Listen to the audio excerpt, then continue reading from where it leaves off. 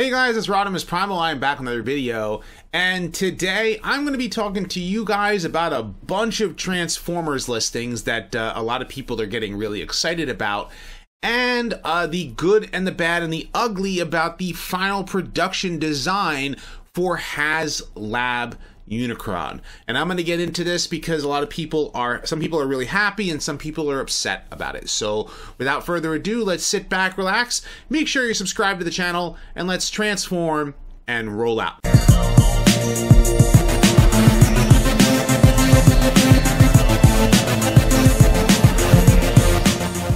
Consider supporting the channel on Patreon, becoming a channel member, or purchasing some merch on my Teespring store today. Okay, so before I get into the actual Transformers news, I know a lot of you guys have been waiting for my next Transformers discussion video, and believe me, I had gone through a writer's block where I was trying to get the next best script out, and I had done a lot of brainstorming throughout the month of January, and I had also done research and wrote a bunch for scripts, and I talked a lot about that in a live stream with Kato, and I finally came to something. So my next Transformers discussion video is coming very soon, and it's going to rustle a few feathers, and then I'm going to get back to some lighter stuff as well. But let's get into this news. So the first thing that I want to talk to you guys about is the fact that Hasbro is coming back with a Transformers edition Monopoly. Monopoly is one of those games that people have been playing since, well, I guess the 1950s? I'm not sure. The game is a really old game, and you know, it is actually based on Atlantic City's Boardwalk. So if you're familiar with that whole area, that's kind of the whole entire theme behind Monopoly. But there was a Transformers edition Monopoly back in 2007. And it was more that I actually still have it. It has the box art for like Dreamwave art on it, but it seems that they are going to be doing a new edition for it, and it is going to be based upon the Evergreen designs. You're going to have 6 playable Transformers. You're going to have Optimus, Bumblebee, Grimlock, Megatron, Starscream, and Soundwave. And the game that breaks up families and takes 3 or 4 hours to play is going to be something fun for a lot of people, I'm sure. And you can see the images there. They're actually it's kind of a neat thing that they're going out with this theming for Transformers. I've never taken the old one out of the packaging, so I'm really curious as to how different this one is going to be in comparison to the other one, but it's kind of neat. Now, there have been a lot of Transformers listings that people have been talking about. We have seen things for the War for Cybertron Kingdom line, and the Kingdom line is going to have, from what we understand, there's going to be Inferno. Actually, I think we've seen some images of Inferno, and there is apparently going to be a T-Rex repaint of Megatron. There's going to be Rodimus Prime. And but now there are more listings also for Studio Series 86, and I'm actually excited about these ones in particular. I actually have here Studio Series 86 Scourge, and you know, this one in particular, I still haven't taken them out of the box yet, but I was wondering, it's like, do I need to buy 4 of them in order to make sweeps, or are they going to release sweeps separately? And it seems like they are going to do so. So you're probably going to have to pay, you know, the same price that you did for Scourge to get, you know, one of the sweeps. So either you're going to have to buy multiples of Scourge, and I don't know if they're going to change the face at all, because I know that they did that back for, I think it was one of the Platinum editions, the Armada of Cyclonus came with one of the sweeps, which was actually used as the head of the BotCon DevCon. So who knows, maybe we might see a sweep without a beard, and then they might recolor that or redeco that as DevCon. That would be a pretty interesting thing to see. And I've also been waiting for a new Wreck-Gar. The one thing about buying multiples of Wreck-Gar is that pretty much you have tons of Junkions to army build, and Wreck-Gar is definitely one that people are going to want if they you know, want to complete their 86 collection, and he is definitely on my list. And Takara has released some official images for some of the Kingdom line that is coming down the pipeline, but this is going to be what, you know, Takara is going to see out of their releases, and so we know Inferno is coming. And I loved the grapple mold, and seeing Inferno, he looks awesome. Just absolutely looks amazing. And, you know, you can't have Red Alert without Inferno, just like you can't have Grapple without Hoist. So seeing this Inferno, I definitely want this toy because, you know, he's definitely on my list to get, and the toy is a great toy, so it's already like on my list there. And a lot of people were, you know, saying that they don't like this Ultra Magnus, and I totally understand it. In robot mode, he looks awesome. He actually looks a lot better than the Siege one, in my opinion, because he seems more cartoon accurate, except for some color differences in places. But it's his alternate mode that a lot of people are upset about, and it's totally understandable. Like that they're just basically retooling the Siege mold into an Earth truck, and it kind of works, right? And I've talked about this before, but like the more I'm looking at it, I'm like, I really wanted them to go above and beyond for Ultra Magnus. If they're gonna do so for Rodimus Prime, they're gonna need to do so for Ultra Magnus as well.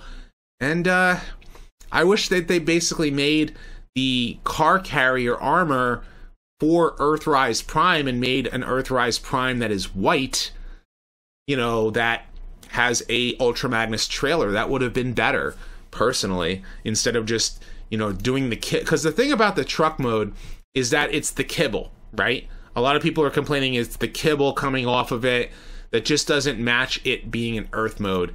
And that, to me, kind of seems like you guys could have done more. And I think it has to do with budget. They can have only gone so far, and that to me is understandable.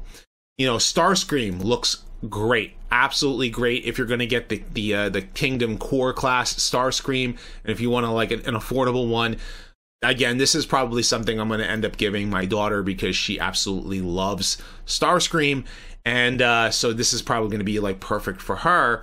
But take a look at this Megatron. This you know, we saw promotional images from this before, and it didn't look as good to me. But good God, did Takara go the above and beyond, like selling their product? Because as much as gappy as this thing is, first of all, again, I talked about this before. Megatron in gun mode, right? Megatron in gun mode looks great to be an accessory, and that's what attaches to him when he transforms into a tank. But this head sculpt is fantastic. This is better than Earthrise. This is better than Siege. This is G1 Megatron. You know, this is the head design that they should have gone with throughout the War for Cybertron trilogy. And the robot mode looks great, and his tank mode looks okay. So you know what I want to see? I want to see a third party. I want to see a third party person make a head sculpt for Megatron that fits the Earthrise and Siege mold that looks this good, and in addition to taking that stupid tank spear thing, and so I can like do an addition to it, so I can make it like part of his back cannon to try and make that a little bit better. Got to be something to do with that. And of course, we get more of the Studio Series, you know, live action Starscream, you know, for the Bumblebee movie, as well as Dino. And I gotta say, like, of a lot of the different, you know, Bayformers, you know, movie designs, this one I actually really enjoyed, and I wish he was in the movie more. You know, to me, he's not Mirage. This is straight up Dino. And I understand the reasoning behind his car mode, but his robot mode looks great. Now, before I get into the next bit, and as I talk about the main topic of discussion, which is Unicron, I wanted to bring to light this particular instance in which, you know, Hasbro is now revealing, hey guys, we had a pretty profitable year for 2020, despite the fact that everything was shut down. You know, even though they had to work around the virus, work around the pandemic, they still had a lot of success with Transformers, and we are going to see a lot more when it comes down to, you know, War for Cybertron and what have you. Hasbro even had enough money to purchase Entertainment One, which owns Paw Patrol, which is one of like their most profitable, you know, toy lines and TV shows. So it's kind of like Hasbro had enough money to be able to buy out another company, and they still had a full profitable, you know, year. and they had us crowdfund for something that is pretty massive, and that is Haslab Unicron.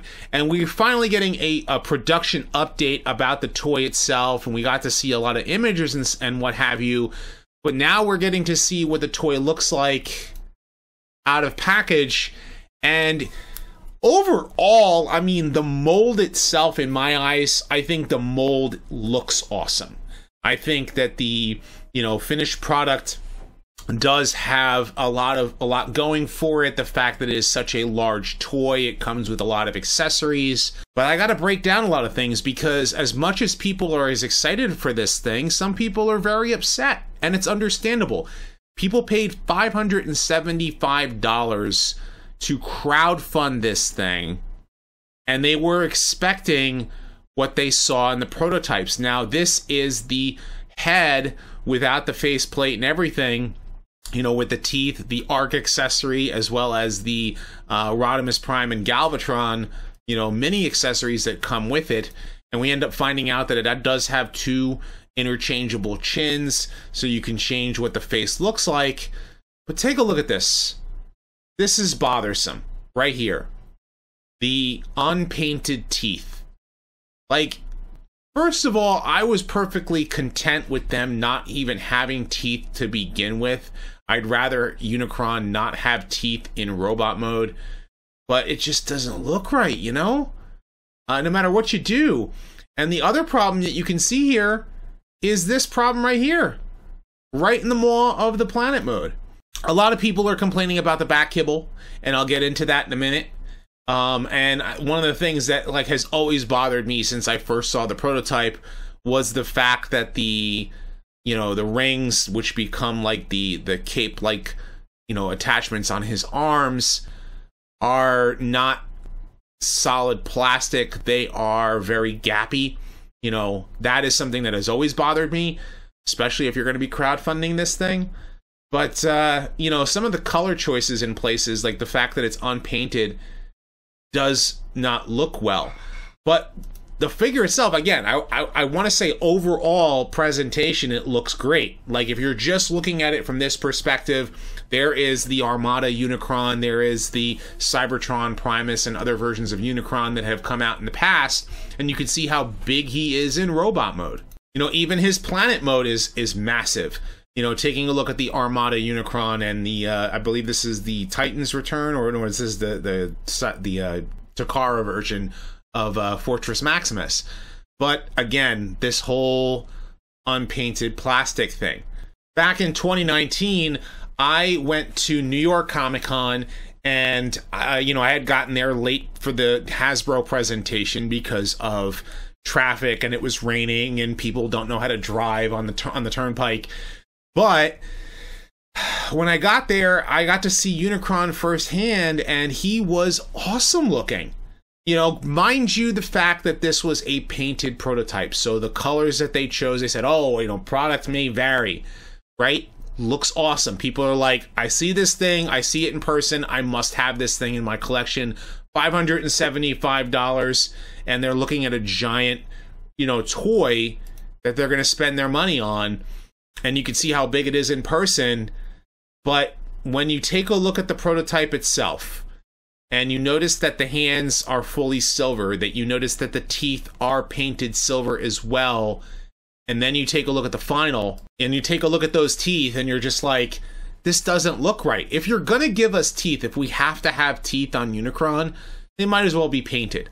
I shouldn't have to take an extra bottle, like here, I have a bottle of orange paint, which I'm sure that people are going to spend, like it's $2 to buy this bottle of paint, but you shouldn't have to do this. You should not have to take, you know, if you're going to spend $575 on a toy this big, you should be getting your money's worth. I don't think that spending that much money is, you know, should be giving you inferior product. Like Hasbro understand, like you understand that you are buying a product that is crowdfunded only, that it is, you know, it's custom made to order.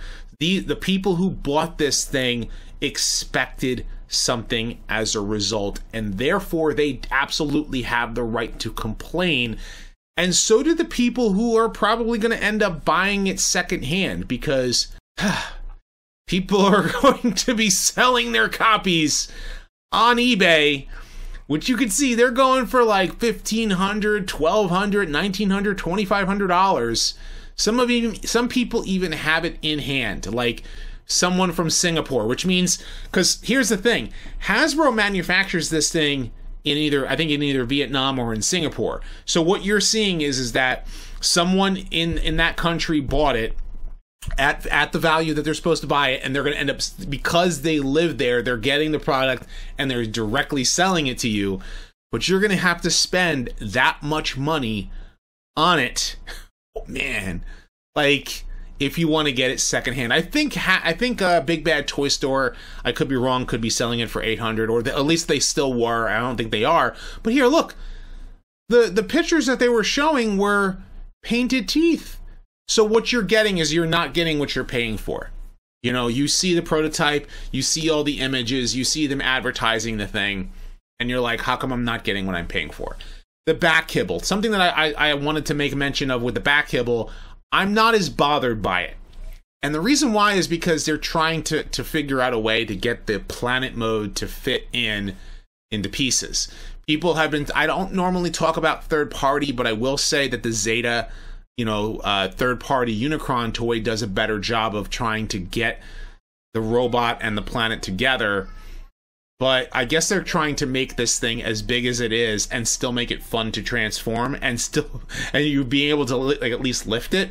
Because someone named Holy Culture, I guess in Korea, had gotten his hands on it already, and he actually removed the back kibble off of the back of Unicron itself, and without the back kibble, he does look good.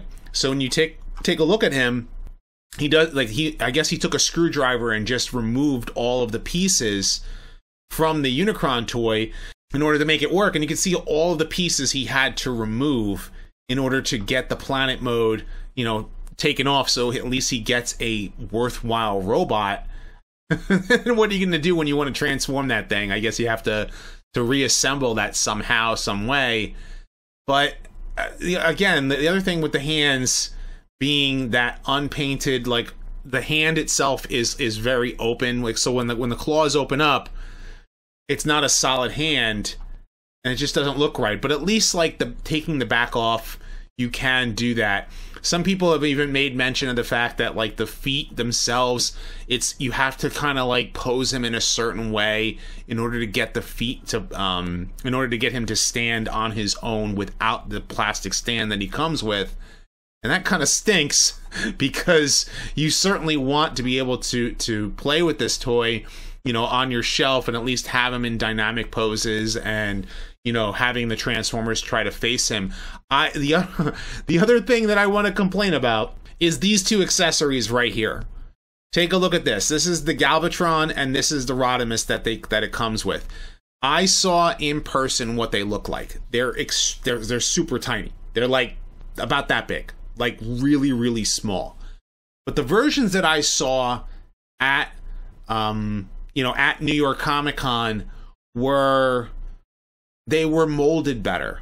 This seems to be, they don't look as good. Like, it's like a solid blob of plastic that it comes with, that you put like the little figurine on, and it's like, man, like, you're spending all this extra money to get a custom made toy, and the product that they're delivering is not as good as what you anticipate.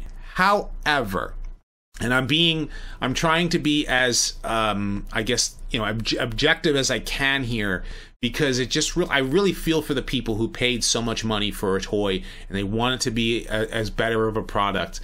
But at the end of the day, it's like, okay, well, you're spending $575. You are getting a Unicron toy. You are getting all of these extra parts. But I still think that you should get what you pay for when you spend that much money on a toy.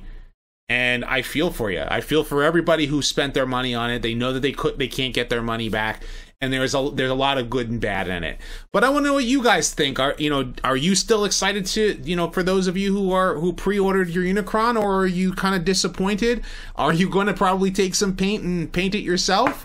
And what do you think about those other Transformers news? Of course, leave your thoughts in the comment section below. Be sure to thumbs up this video and subscribe. Check out my other videos as well. Like I said, I have a new discussion coming very soon, so you stay tuned for that. And as always, guys, until next time, till all are one.